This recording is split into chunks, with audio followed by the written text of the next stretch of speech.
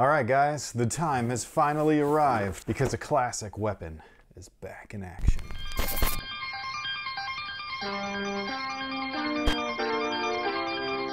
Yo, what's good guys? My name's Chris. Welcome back to the official WearTesters.com YouTube channel. Today we got a detailed look and breakdown on these bad boys right here. This is the actual Converse weapon, not whatever those other ones were that we reviewed that were very close along the upper and super nice, but then they had this chunky bottom that was not like the original. But Converse went back to the drawing board and they actually recrafted the entire shoe top to bottom. Supposedly these are more accurate than any other release outside of the original. So for that,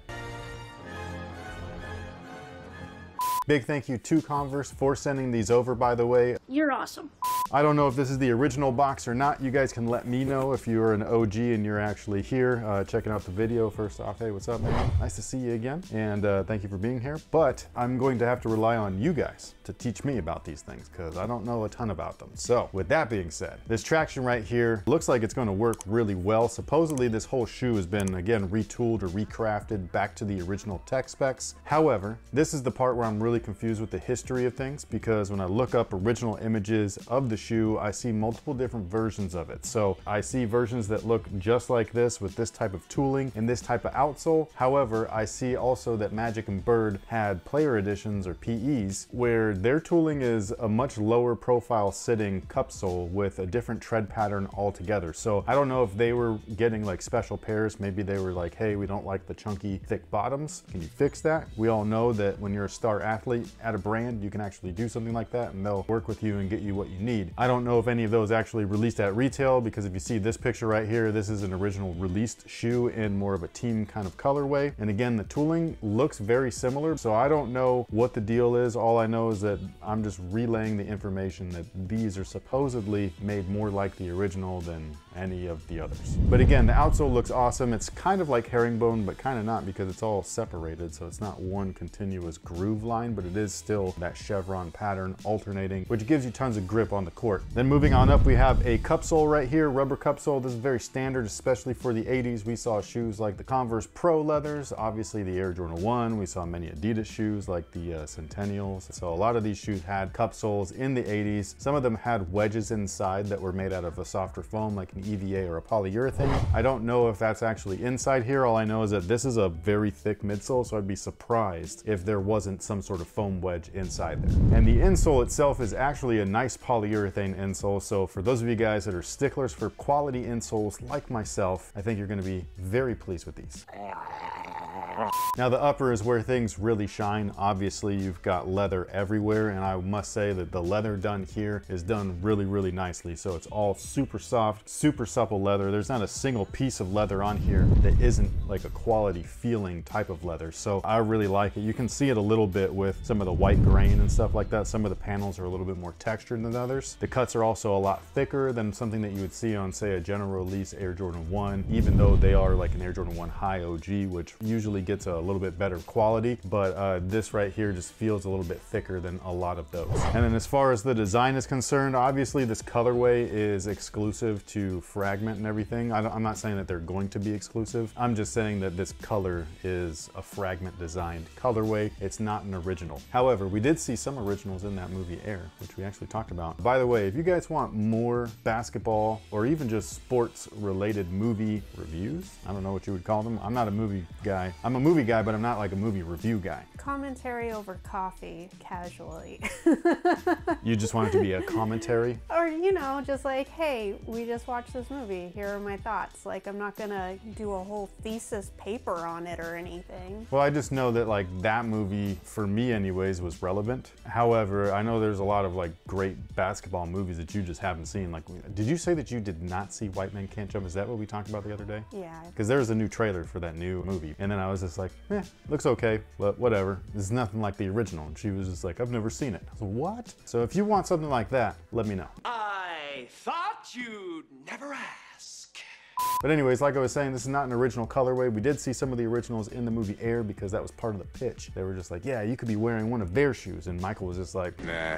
So I think that's really dope. However, are they gonna release original colorways? Honestly, I don't know, but at the same time, I wouldn't put it past them because why would you recreate this and not? I would expect if you don't like these, just be patient. You should see a Lakers colorway, a Celtics colorway. Even in the original ads, there was like white and reds, there was white and grays, very much like what we see with Air Jordan 1s. So if you're looking for something like this, just be patient, it'll come.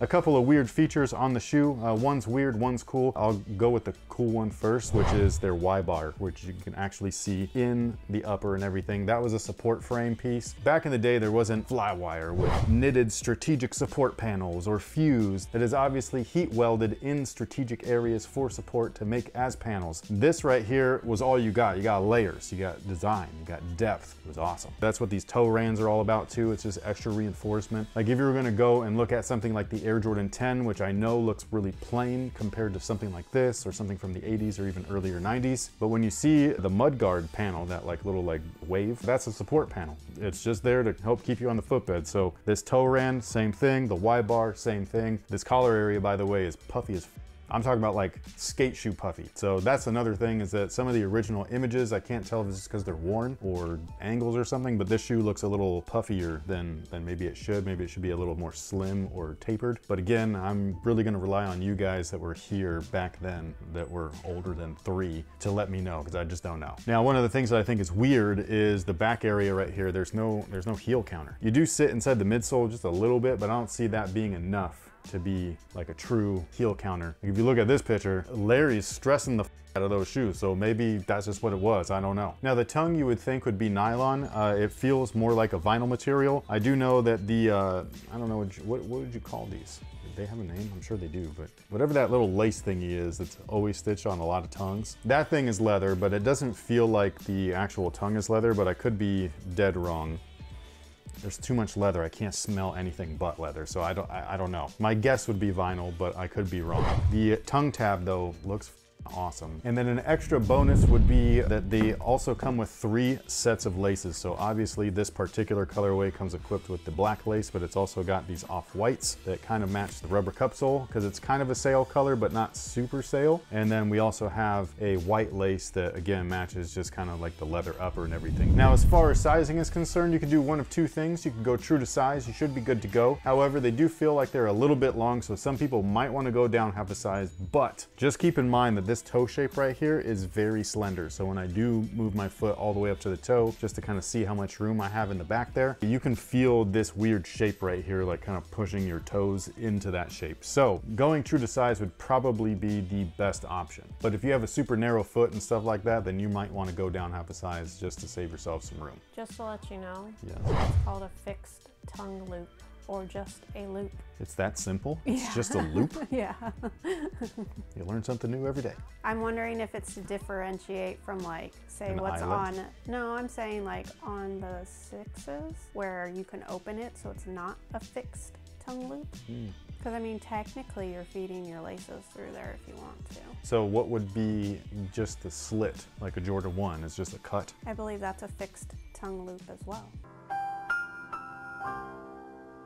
Now, as far as the release date is concerned, I believe it's going to be May 11th. As far as the retail price is concerned, that's something that I just don't know yet. For whatever reason, we have not heard any more information outside of that. The release is coming soon though, so I would hope that the retail price is announced fairly soon. If we get any more information once this video is posted, we will put it down below in the description box along with links and all that kind of good stuff. And with all that being said, thank you guys so much for watching. Thank you so much for being here. Hopefully you're celebrating that the Converse Weapon is finally back the way that it should be. And also, if you have any other information that I literally don't know about this shoe, please leave it down below in the comment section. I would love to learn more about these. I couldn't find much information outside of the old ad campaigns and, you know, old ads and old eBay listings and stuff like that. Like, there just is not a ton of information, which is one of the biggest bummers to brands disappearing. Even though they're still around, it's just that when they don't become mainstream, nobody talks about them. And so there's no writing, reporting, there's no articles, there's no news, all that stuff. So when that happens and you start to lose, like as generations go on, and this is like a forgotten relic at this point. Adults in the 80s are kind of old now.